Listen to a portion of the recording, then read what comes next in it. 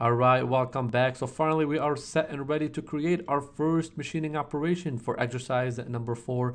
But first we need to create a circular geometry to help contain our tool within it. Right now we don't have anything to select geometry wise to contain our tool, and we need to create one. And I'll show you what I mean when I create my operation as well. So first come over here to circle, and let's create a basically you'll need it the same OD as your stock, okay, or your part, but we'll go ahead and keep it as a stock, which is the 5.1. So go ahead and type in 5.1 for diameter and hit enter, and it will be created for you. So now you can snap it onto the point, twist your part to the bottom, and make sure you snap it onto that bottom edge right there, which is the origin. Go ahead and select apply and OK. So there you go. That's the only geometry we have created right now after we finished our part. Place this in isometric view, and now we're ready to create our operation. So come over here under toolpath, surface high speed, and area rough. So basically what we're going to be doing is roughing as much material as we can. That's usually the first operation you want to take anytime you're machining, is roughing, getting rid of as much material as fast as possible, so you can get to right away, so you can get to finishing passes and getting to the areas that are a little bit harder to get to. So for the NC name, let's go ahead and call it exercise 4 and hit enter. Now we'll ask you to select drive surfaces, and all you want to do is come over here under QM surfaces right here at the bottom right and select it, and it will select all your part. Hit enter, and now it will toolpath surfaces selection. So we have 53 parts that we've selected. We don't want to be checking anything right now. We just want to be containing them within this circle. So go ahead and select this. Now if I don't have a geometry here, there's nothing else I can choose to contain it with. So go ahead and select the geometry that we've just created and select OK. Select OK to exit out. Alright, so now under the tool, we want to use a 1/2 inch bowl end mill. Alright, so let's go ahead and choose that. Select library tool. And if you don't have that filtered already, go ahead and search for it by going to filter, selecting end mill bowl, and selecting 1/2 inch and selecting OK. Let's go ahead and use the smallest corner radius and select OK. So make sure those are all separated by just the corner radius of the part. So select the smallest one so we can get as much material out as we can, and then select OK. Under comment, go ahead and type in surface high speed area rough.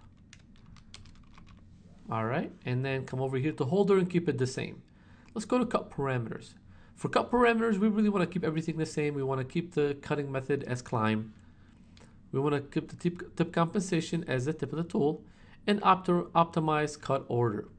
All right, step over, we want it to be 0.05. You can make it a little bit bigger if you want, but the bigger you make it, the less material it will machine, because it's now that stepping over every 0.05, there's more material that the tool can reach. Okay, you can actually add cuts to the minimum step down and the maximum profile step down. You can do corner rounding also, depending on certain radiuses that you see that we don't really have right now. So we're going to keep those all as off. Keep tool down within 500%. You want to keep it at 500%. And stock to leave in walls, we want to leave 50 thou on the wall and 50 thou on the floor. Keep it at the same. And then the XY step over, every time it steps over, it's 50% of the tool, which is going to be 1/4 inch, minimum and maximum. So the minimum would be 0.1375 and maximum 0.25. Now these look good to me. You're welcome to change any of these values if you like, but they are the default. MASTERCAM defaults usually get down to around the same values that you want to use, unless you're doing something very odd with your machining. Okay, so rest material and toroidal motion we're not worried about that in this one. We're gonna go straight to tool containment. For the tool containment, we want to do outside because of the part and how it is. It's going to be coming from the outside of machining, the outside over here. And so we want to compensate to the outside of the part. And we want to make sure add offset distance to tool radius. Okay, so the offset distance over here, it adds it to the tool radius, so it knows how much to machine. So make sure you change this to the outside and go to transition. Transition, we want to keep it at entry helix motion. You can do it at profile ramp if you like as well. And for the radius, we'll do 0.1875. Okay, so the entry feed rate, there's plunge and then there's feed rate. Plunging will go straight down before it starts machining. feed rate, it will basically feed into the part from the outside. It finishes the entire path and then feeds again, okay? So these are all things that you should be very familiar with from previous exercises in the 2D mill exercise or just basic milling, okay? And steep and shallow, we're gonna keep this unchecked. Let's go to linking parameters. Linking parameters, same as before. Clearance height, we'll keep it at 2. If you wanna get it a little bit more faster, we can go back to 1. For vertical retract, like I said before, I usually like to keep it at minimal vertical retract.